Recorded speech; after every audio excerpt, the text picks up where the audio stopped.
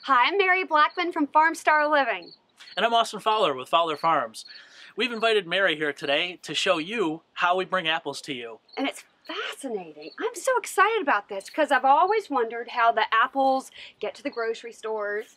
So Austin, the future has arrived here, I hear. Oh, I think so. We've got a real treat for you. Oh, I can't Come wait. on and check it out. Awesome. Let's go. Come on.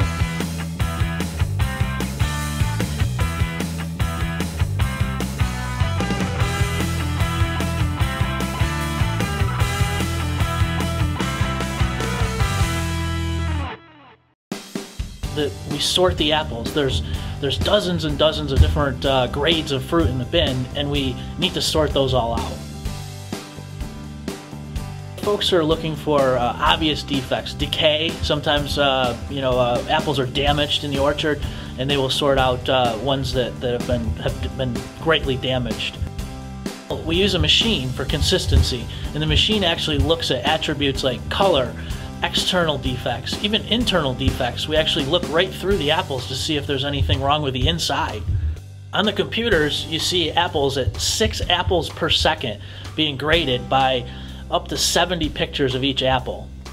The lanes are a transporting system through the grading system, so the apples remain in the same cup throughout the whole system, so all the grading attributes remain with that apple. Well, each bin has the same grade of apples, and then it goes to packing. There's one more hands-on sorting process that takes place. We want to ensure that the highest quality apples end up in your grocery store. This is a bagging machine.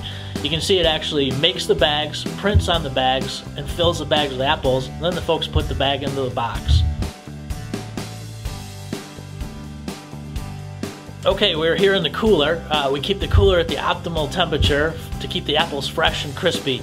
And the next step is that they'll be on a truck and headed to a grocery store near you.